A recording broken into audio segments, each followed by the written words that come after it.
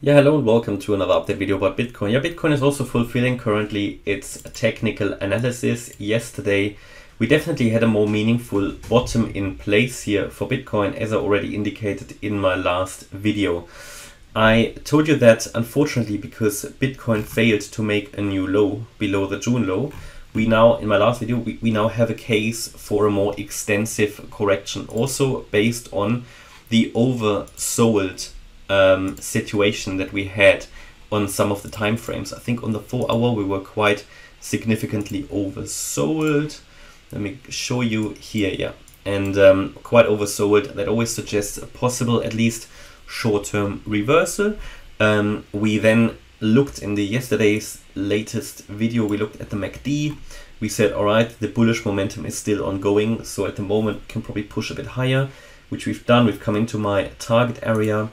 Now anybody who went long, you know, I can only say think about profit taking. I won't tell you what to do, but think about it. But I think we have a chance to push higher now as well. The daily has really only just made another bullish crossover on the MACD, and the RSI has broken into the bullish range above 50. So for me at the moment here with Bitcoin, it is still a matter of waiting.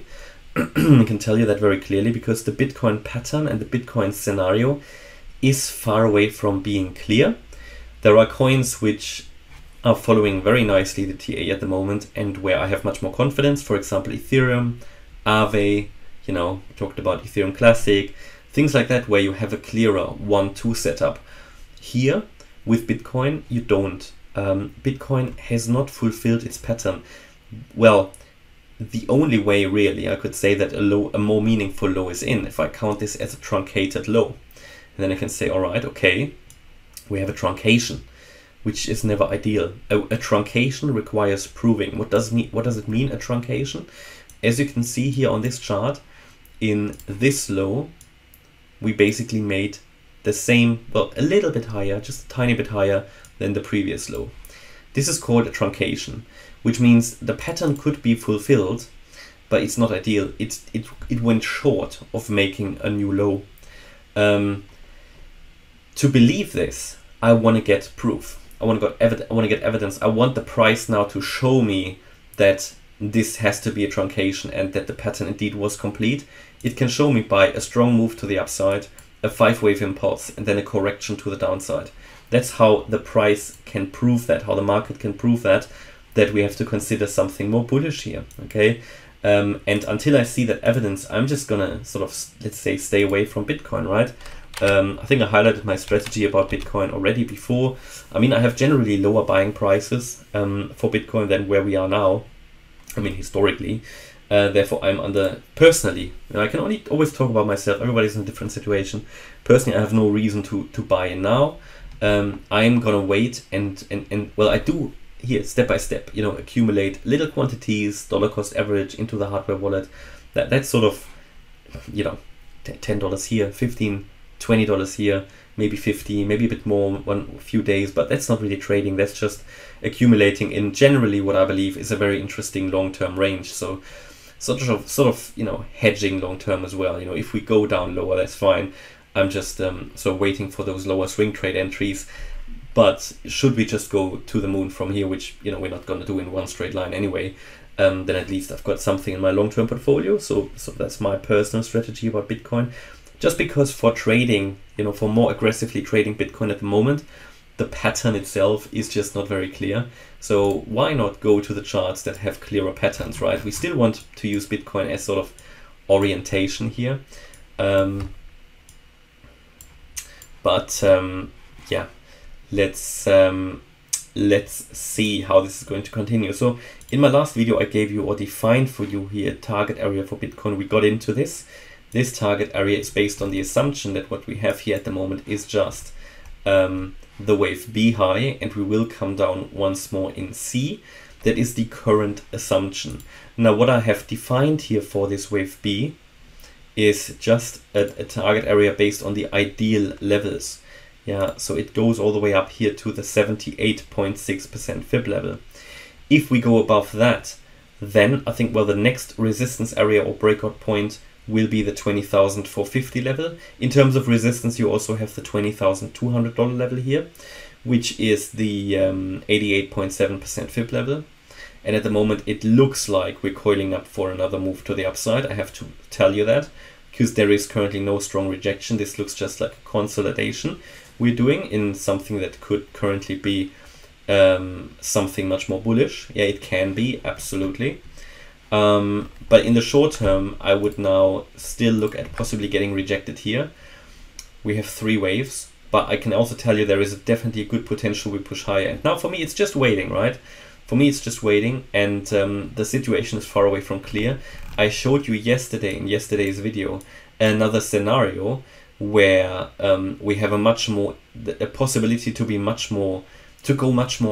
higher in a corrective pattern. Yeah, what we did, I did delete it from the chart because it gets confusing. But we talked about this could be a much larger 1-2 setup. 1, 2, 3, 4, 5, and so on, you know, then come down lower. And if this is the case, and that is what I mean with pattern is not entirely clear, you know, why focus on something which is not entirely clear.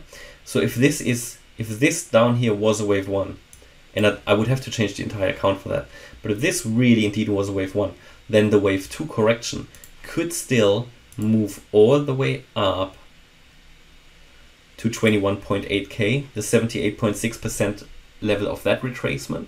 And therefore I told you, until we get above 21.8k, I'm not going to flip bullish here. 21.8k level, if we break above that, there's a case to be made a more meaningful lowers in. Until that's the case, I treat any increase as purely corrective. That should be followed by one more low. Yeah, it's just what it is, because the pattern, again, is far away from clear. Maybe I leave this one too on the chart for now. I do it another color. Yeah, just so that we know there is this possibility. So my view is, if we now get above that 9 here, let's call it 20k level. Yeah, we've got resistance at 20.5, and if we have resistance here, if we get through this level, then we have a really good chance to get to that 21.8k level, and then there will be a major decision point there. Yeah, major decision point. And we talked in previous videos and also in the member live streams about how to deal with such inflection points, such decision points. Yeah, I would personally not chase the green candles. I'm always going to wait for the next dip and then see what's the market doing at that dip. If it's a 3-wave move down, yeah, I might scale into there. You know, then we'll see, waiting for evidence, waiting for the market to tell us what's going on here, and then reacting to it. That's what I prefer to do, instead of just gambling or speculating. So yeah, interesting market here. I dislike the Bitcoin chart at the moment. Doing TA on a chart which is unclear is always painful. I know a lot of you appreciate it, therefore I do it, and but it's at the moment just sort of, we're sort of still just sideways moving. Yeah, we're just moving here. We're currently at a price level where we were in October already. You know, we were here back in September. It's just a range still, but as you can see, this sort of is a descending wedge that we have here on the chart. We broke above it now.